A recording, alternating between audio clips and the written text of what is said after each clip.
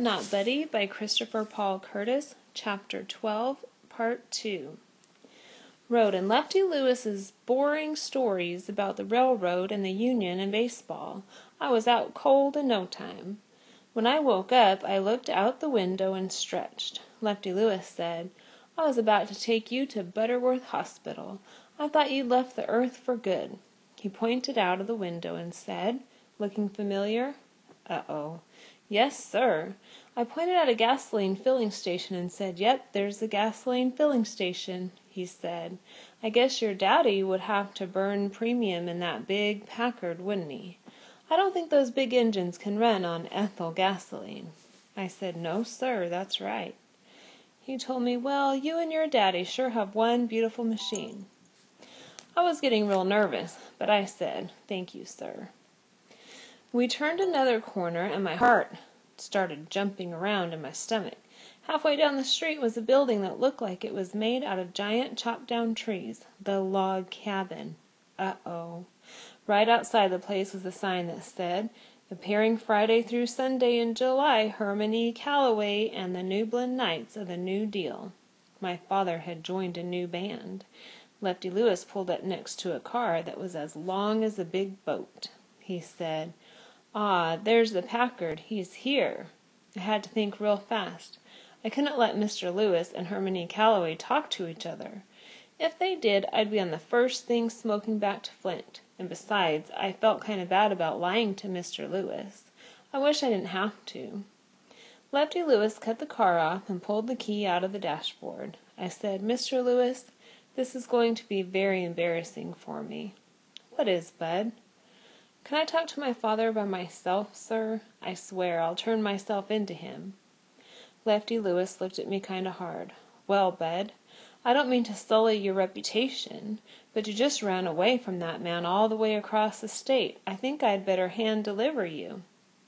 "But Mr. Lewis, sir, I need to explain it to him by myself. I promise I'll go in and not run away again." Lefty Lewis looked out the windshield like he was thinking. He reached back across the seat and put his hand on the twine keeping my suitcase together. He said, "I'll tell you what, Bud. You don't go anywhere without this, do you?" I said, "No, sir." "Okay, here's the deal I'll give you." He looked at his wristwatch. 5 minutes to talk to your dad alone. If you're not back by then, I'll bring your bag in for you. It wasn't great, but it would have to do. Besides, it gave me some more time to think. "Please promise that you won't look inside of it, sir." He raised his hand. "You've got my word." I got out of the car and walked to the front of the log cabin. The doors looked like they were made out of chopped-down trees, just like the rest of the building. I looked back at Lefty Lewis, and he was still watching, so I opened one of the doors. I knew it was one of those doors that Mama had been talking about. I walked in to see what was going to happen. Shucks! There was another set of regular doors inside. The front door closed behind me, and I was in the dark. I tried the other door, and it came open, but I didn't push it all the way in.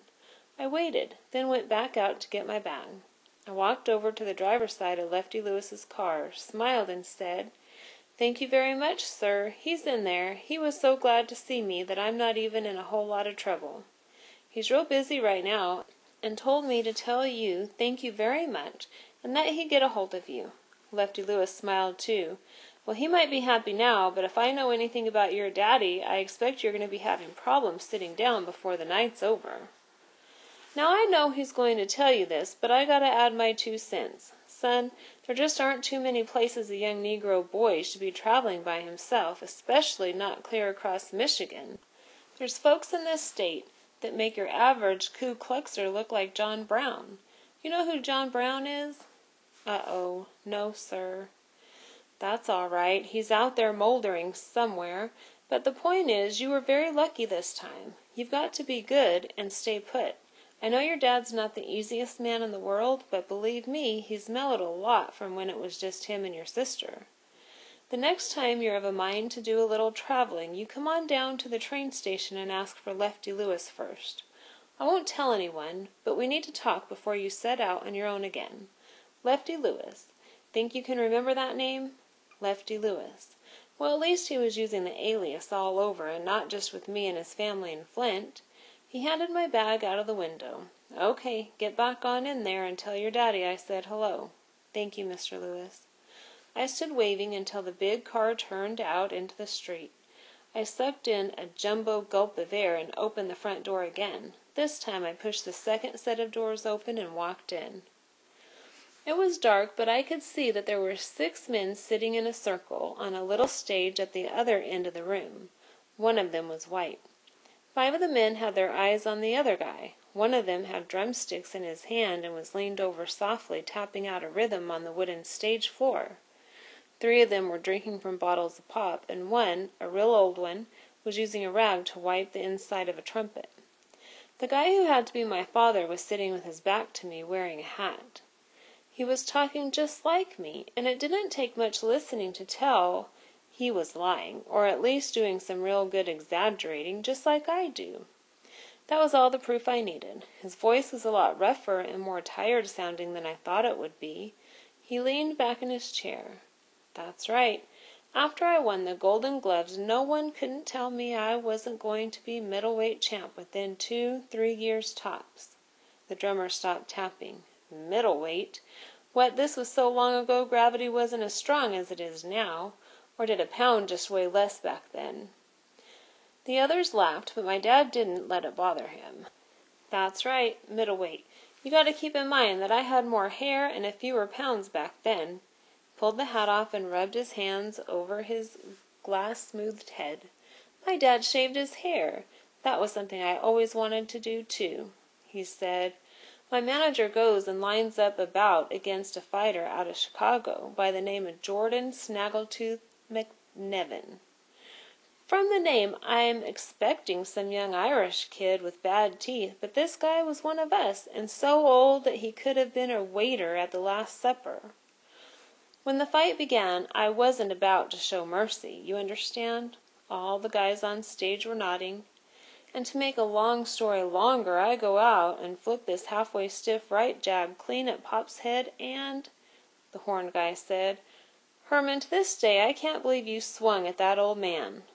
"What was I supposed to do, Jimmy? I wasn't trying to kill him or nothing. I just wanted to put him down quick and quiet." Jimmy went, And the next thing I know I'm watching my mouthpiece, and my chance to be a champ flying out of the ring into the 4th row of seats. "I ain't never been hit so hard in my life." The drummer said, "What, you lost one fight and quit?" Then Herman E. Calloway said the words that let me know I was right. I felt like someone had cut a light on inside me. I knew it had been right for me to come all the way from Flint to Grand Rapids to find my dad. The idea that had started as a teeny-weeny seed in a suitcase was now a mighty maple. Herman E. Calloway, my father, said, "There comes a time when you're doing something and you realize it just doesn't make any sense to keep on doing it. You ain't being a quitter. It's just that the good Lord has seen fit to give you the sense to know, you understand, enough is enough." That was the exact same thought I'd had when I got whipped by Toddy Boy. Only 2 folks with me, the same blood, would think them just alike. I sucked in a big gulp of air, got a good grip of my suitcase, and walked into the light of the stage. The old horn guy, Jimmy, saw me first and said, "I thought I heard that door open. Did Miss Thomas send you, son?" I just kept walking onto the stage. I had to see my father's face. I knew we'd look so much alike that the truth would hit him as hard as that Snaggletooth guy had. Even Lefty Lewis said he could tell me and Herman E. Calloway were kin. He turned to see who Jimmy was talking to, and my mighty maple started shaking in the wind. My dad's face was old. My dad's face was real old, just like this horn guy. Maybe too old, but there was just too much proof that this was my father. He smiled at me. He had his arm crossed over a great big stomach with his head wiping rag hanging out of his right hand. The first thing my dad said to me was, "Well, well, well, little man, what brings you here? Miss Thomas?" "I don't know any Miss Thomas, sir." "So what are you doing here?" He put his hand over my eyes to shield them from the stage lights and looked out into the dark part of the bar. I noticed how wrinkly my dad's hand was. "Who brought you here? Your folks out there?" "No, sir. I'm here to meet my father." Jimmy said, "Who's your daddy? Why'd he tell you to meet him here?" I kept looking at Herman E. Calloway. "He didn't tell me to meet him here, sir. I come all the way from Flint to meet my daddy for the very first time." All the men looked over at the drummer. He stopped tapping. He said, "Aw, man, look, this child ain't no kin of mine. What's your mama's name, boy?" I said, "You ain't my daddy." I pointed right at Herman E. Calloway's big belly. "You know it's you." All the eyes jumped over on Herman E. Calloway. He quit smiling and looked at me a lot harder, like he was really noticing me. I knew if I was a regular kid I'd be crying buckets of tears now. I didn't want these men to think I was a baby, so I was real glad that my eyes don't cry no more. My nose plugged up and a little growl came out of my mouth, but I kept my finger pointed, cleared my throat, and said, "I know it's you."